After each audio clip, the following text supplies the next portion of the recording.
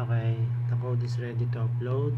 We are using the Parola hardware, which is the original, and we will see what will happen to the display of our matrix. Right now the code is uploading,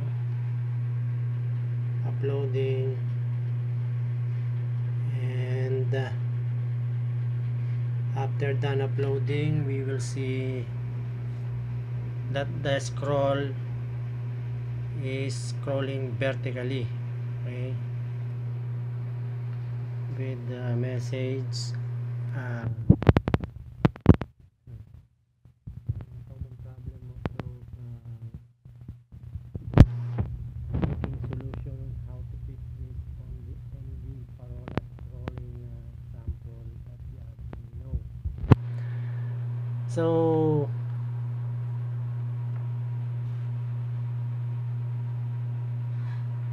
we will only change something on this code, not on the header file or the CPP file of the library. Some YouTube videos tends to go to the H file and change something in it, but that is a header file.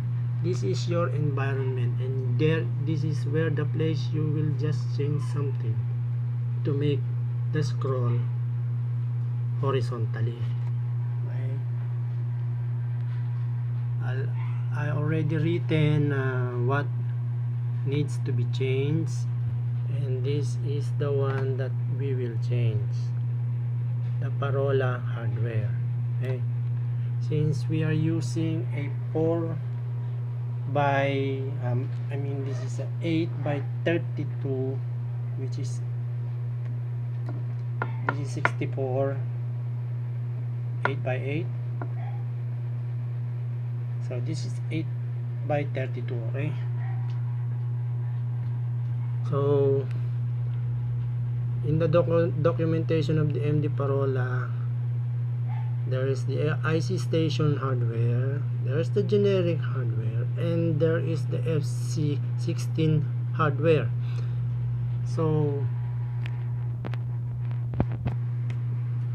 we will try to use first the generic hardware. So we will input and replace it with generic. Okay, and then we will upload the code. Okay, we will upload the code. I'm gonna click it, uploading. See, okay, they're compiling sketch and uploading, and the code is being uploaded, and look what will happen afterwards. The scroll became horizontal and at the correct format. So this is the solution I have encountered upon reading the MD PAROLA documentation. Lots of YouTube videos suggested that to enter the header file. I didn't do that. I read the code. I don't know the code actually. I don't know what is this, and this, and this, and this.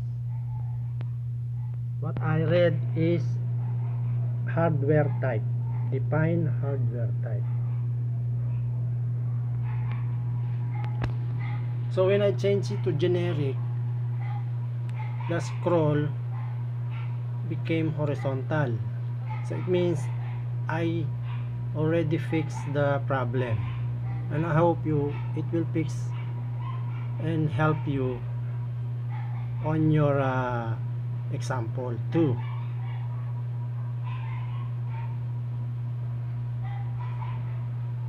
So there you go. There is your solution. I can find any YouTube videos that tells you the easiest way to fix the scrolling issue when using the MD PAROLA and this module. This is a generic module. This is not the FC16. There is also an FC16 here, like this one that I'm using. And when I put the generic, the scroll is